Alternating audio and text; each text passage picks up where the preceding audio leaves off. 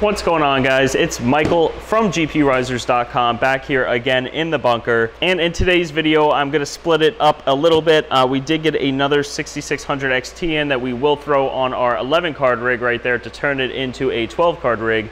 And then we will start unboxing these 3090s. We have a 1600 watt EVGA platinum power supply, a generic 12 GPU motherboard. We have a i3 processor, a Crucial 4 gigabyte stick of RAM, an Intel CPU cooler, some MX4 thermal compound, and of course we will be using our GPURisers and our GPURisers.com 18AWG splitter cables. Now with the 3090s, I'll show you guys later how I will be utilizing splitter cables. These are very high powered cards consuming close to 300 watts.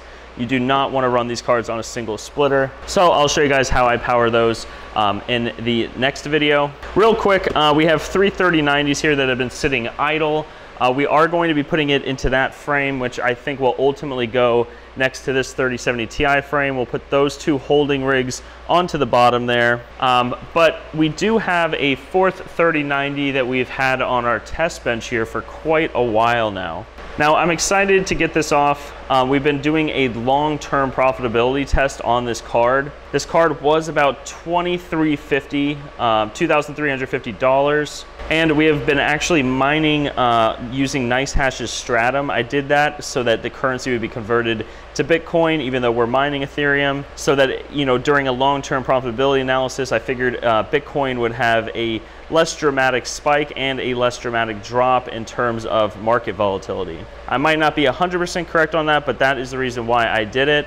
And so I will do a full analysis video on that. It has been, I want to say, about 45 to 50 days. So it will be a good one. Make sure to hit that notification bell when that video does come out. So we will have a total of 4 3090s, which will be pulling in around 1200 watts, which is perfect for these 1600 watt power supplies. Now we do need to transfer this 3090 rig into one of these. The thermals on this, they're not bad, but they could be better. They're just spaced way too close together. So if you can compare, you know, these cards are not too thick. If you can look right there, the spacing on these cards is just not enough for 290 to 300 watts. Now, if you look down here at our 3060 Ti rig, this will show you the spacing that the 3090s will have. Additionally, they will have 8 of our GPURisers.com 120 millimeter fans, pushing a whole bunch of air outward.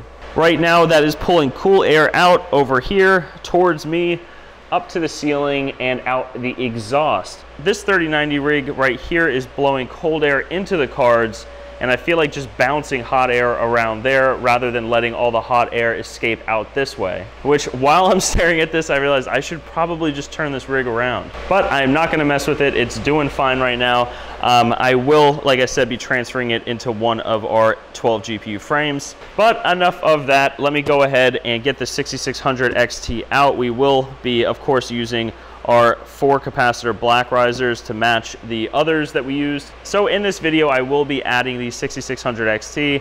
I will take all the cards out, get the frame ready, probably get the motherboard installed and everything like that. And then in tomorrow's video, we will set all of them up. So that said, let me go ahead and get this out, get it put on, and we will be right back.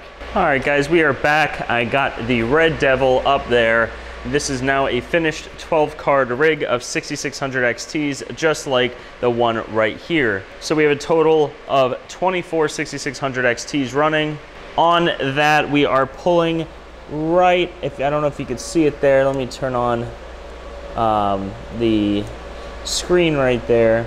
We're pulling 1.93 kilowatts, so that's 1,930 watts. So that is under 2,000 watts for 24 cards. I think that that is pretty good. So to put it into perspective, each card gets 32 mega hash times 24 cards. That is 768 mega hash for about 2,000 watts. So if we divide 1,930 watts, which is the total for both rigs, and we divide that by 768, that comes to 2.51 watts per mega hash.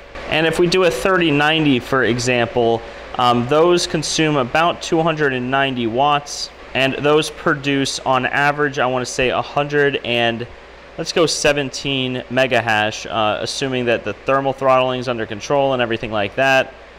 that is a 2.47 watts per mega hash. Now, this number right here does not include system idle. So when you're comparing the two, the system idle stays the same regardless of how many cards you have on it. But if you did 6 cards and the system idle is 60 watts for 3090s, then it's going to be an extra 10 watts per card. And the 10 watts per card is just me, averaging out the 60 watts for system idle. So let's say that that's 300 watts per 3090. We'll do 300 divided by the mega hash, which is 117. That brings us to 2.56 mega hash per watt. So the actual efficiency on the 6600 XTs is better than an RTX 3090. However, this 3090 rig here with 8 cards produces around, I want to say, 920 mega hash. Now, it plus or minus 10 depending on the heat and everything like that. However, these two together, again, is going to be around 768. So if we minus out 920, that's going to be 152 mega hash more from just this rig right here. So I just wanted to point that out since we are talking about 3090s and 6600 XTs. It's hard to compare these cards. Hopefully, what I did on my phone makes some kind of sense. Long story short, they are very close on efficiency. That said, if you notice, we did move the rig over here, or the rig frame, I guess. There's nothing on it quite yet except for our fans. I did move our holding rigs on the bottom there. We have our 3070 Ti rig here. So I wanted to put the 3090 rig here, the second 3090 rig that we're starting to build, because if you look down there, well, I'll walk over to it.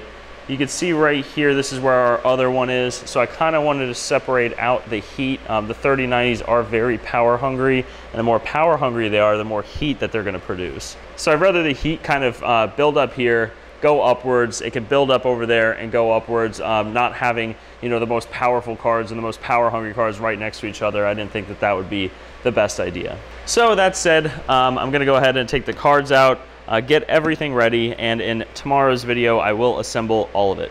So let me go ahead and do that, and we'll be right back. All right guys, we are back. It has been a few hours since the last clip a couple seconds ago. Long story short, I put in the 1600 watt EVGA, had everything connected up to it, and it would flick on then flick off right away. Now, the first thing when I think of something like that is there's a short or something's wrong with it. So I disconnected absolutely everything except for the motherboard cable, and I put in their little tester thing that comes with it. And again, it would switch on for just a split second and switch off. And that's very indicative of a bad power supply. So then what I did was, since I have a second one right there, I went ahead and plugged that one in, connected the cables back up, and the same thing was happening. Then I kind of ruled that out, that it was the power supply, so I replaced the cables with 3 different cables, wasn't that. Tried different slots on the PDU, wasn't that. So then what I did was I swapped the motherboard out. As you can see here, this is the motherboard that I originally put in with the i3 processor. So I figured maybe it was something bad with that. I didn't really want to, troubleshoot every little thing in it, so I just put a new CPU in, new CPU cooler that I took from this board that I believe is just bad. I am going to keep this off to the side.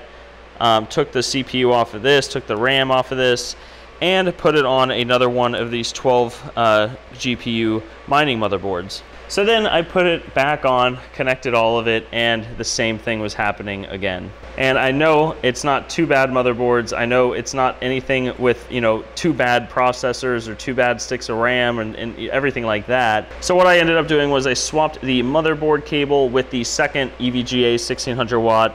When I originally swapped the second power supply, I kept all the cables from the first, because when has that ever been a problem? I've been doing this for years and I've never experienced that. I swapped the cables and then I turned it on, and it turned on just like that. I left it on for a while.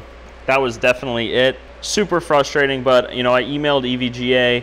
Hopefully they get back to me. I don't want to RMA the entire power supply if it's just that motherboard cable. I will keep you guys updated with that. But that said, I'm gonna call it a night, guys. I have been here way too long troubleshooting. It's, sometimes when you put together things, they work perfectly.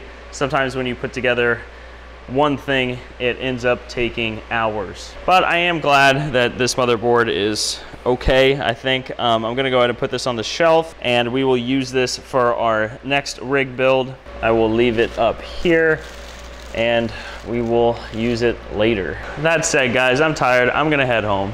As always, thank you guys so much for watching our videos. We appreciate every subscriber. Hit that like button if you guys like what you guys are seeing. You know, we try to keep this stuff as entertaining as possible. We are going to be adding different kinds of content soon. We are just trying, again, to get all of these cards up and going first. But that said, I hope everyone watching this has a great rest of their day, and we'll see you guys tomorrow.